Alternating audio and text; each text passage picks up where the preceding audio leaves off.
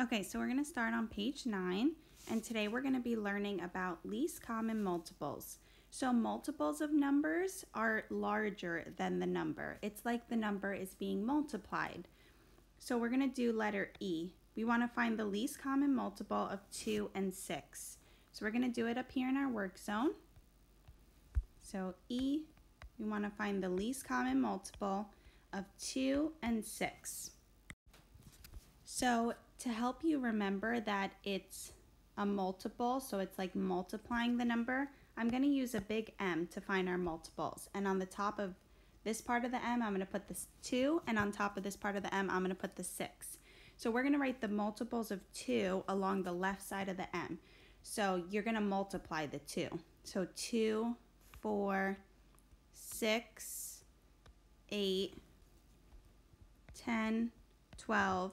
So multiples go on forever. So I'm just going to stop here for now and see if we could find a least common multiple between these two numbers. So now I'm going to do some multiples of 6. So 6, 12, 18, 24, 30, 36. I'm going to stop there for now. So now we want to find a multiple that they have in common, but that is the least. So the smallest multiple that they have in common between 2 and 6. So they actually both have 6 as a multiple. They also have 12 as a multiple, but that's not their least multiple. So the least common multiple between 2 and 6 is 6. So we're going to go down and write 6 on our answer line. Okay, we're going to do letter F. Find the least common multiple of 4, 5, and 10. So let's go back up. So we want to do least common multiple of 4, 5, and 10. So I'm going to draw my M again. And I'm going to do 4 here, 5 here, and 10 here. So I'm going to start with 4 and we're going to multiply it. So 4, 8, 12, 16, 20, 24, 28. I'm going to stop there for now. Now let's do 5. 5, 10, 15, 20, 25, 30, 35, and 10 would be 10, 20, 30, 40, 50, 60, 70. Okay, now we want to stop and look for the least common multiple. So the least common multiple between the three numbers is 20. So the least common multiple between 4, 5, and 10 is 20. So I'm going to write 20 on the line. So for letter G, we're going to find the least common multiple of 3, 5, and 7. I'm going to show you a different method that you can use to find the least common multiple. So something else that you can do is only find the multiple of the largest number. And as you're finding the multiples of the largest number, check each multiple to see if the other two numbers also go into that number. The first number that you find that all three numbers can go into would be your least common multiple. So I'm just going to find the multiples of 7 for now.